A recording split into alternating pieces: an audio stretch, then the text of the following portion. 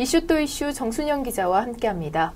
이 그룹 에픽하이의 멤버 미쓰라진 씨가 이 배우 권다현 씨와 연인 사이를 인정했죠? 네, 그렇습니다. 네. 열애설이 나자마자 또 바로 네. 두 사람이 사귄다라고 초고속으로 인정을 네. 하는 바람에 또 이게 또 화제가 되고 있습니다. 참 뭐 쿨한 방법 오히려 더 보기 네. 좋아 보이기도 하는데요. 두 사람이 연인 사이가 맞고 이미 1년이 넘게 교제를 해온 것으로 알려졌습니다. 심지어 에픽하이 측근조차 두 사람이 열애 사실을 전혀 모르고 있었다고 깜짝 놀랄 정도라고 하니까요. 네. 두 사람이 얼마나 그동안 깜짝같이 속였는지 조금만 유추를 해볼 수가 네. 있을 것 같습니다.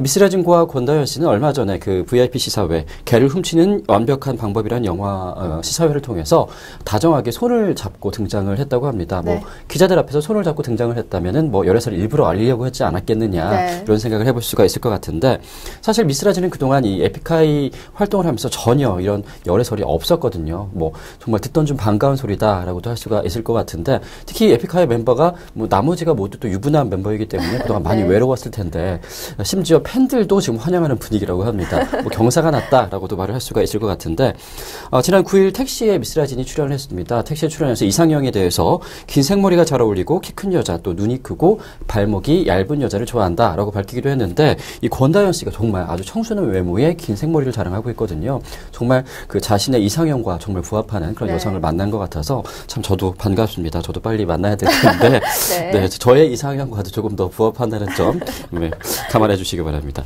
네, 또 권다현 씨도 글도 또 화제가 되고 있습니다. 지난 10월 그 자신의 인스타그램을 통해서 내가 너무 좋아하는 스타일 최고 에픽하이 신발장이라는 글을 남겨서 이때부터 어느 정도 두 사람 사이에 교류가 있지 않았겠느냐 그런 약간의 유추가 가능하고요. 또 2009년 한 그 언론사와의 인터뷰를 통해서 나탈리 포트만이나 강혜정 씨와 같은 좀 더 특별한 매력이 있는 그런 배우가 되고 싶다라는 네. 말을 남긴 바가 있어요. 그래서 이때부터 에픽하이의 공식 연인으로서 네. 낙점이 된 것이 아니냐라는 우스갯소리까지 나오고 있습니다. 네. 유부남 멤버들 사이에서 이제 미쓰라진 그 열애까지 터짐으로 인해서 정말 유부남 힙합 그룹이 나오는 것이 아니냐라는 기대감이 모아지고 있는데요. 두 사람 관계 이제 시작이니까 좀 더 앞으로도 탄탄한 그런 열애를 좀 이어가기를 한번 기대를 해보고요. 미쓰라진은 지금 현재 8집 정규 앨범 신볼장을 발표를 하고 바쁜 일정을 보내고 있습니다. 또 권다현 씨는 지난 2006년 영화 아주 특별한 손님으로 데뷔를 해서 천추태우 그리고 시티홀 등에 출연을 함으로써 이 드라마 연기자로서 아주 활발한 활동을 펼쳐온 바가 있었는데요.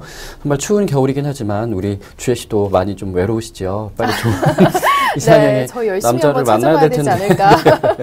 좋은 네. 소식 한번 기다려보겠습니다. 네, 추운 겨울인데요. 두 분은 참 춥지 않으실 것 같습니다. 두 분의 열애 너무 축하드리고요. 아름다운 결실까지 꼭 맺길 기대하겠습니다.